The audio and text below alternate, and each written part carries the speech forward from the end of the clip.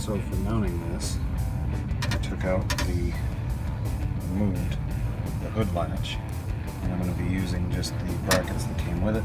I've got two holes that just happen to line up nicely, and down there,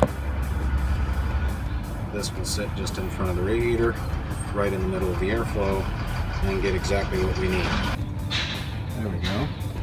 Just like that, we have our mounting point for our cooler, and let's see if we can get it to focus.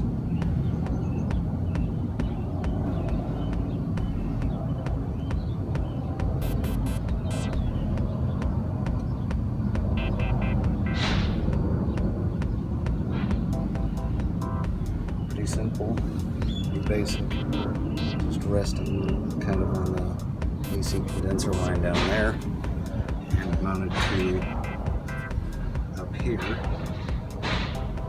mounted to the same points as the hood latch.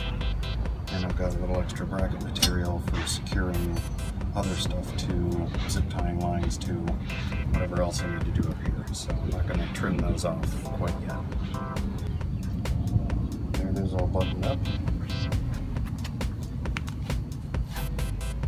And there's looking under the car.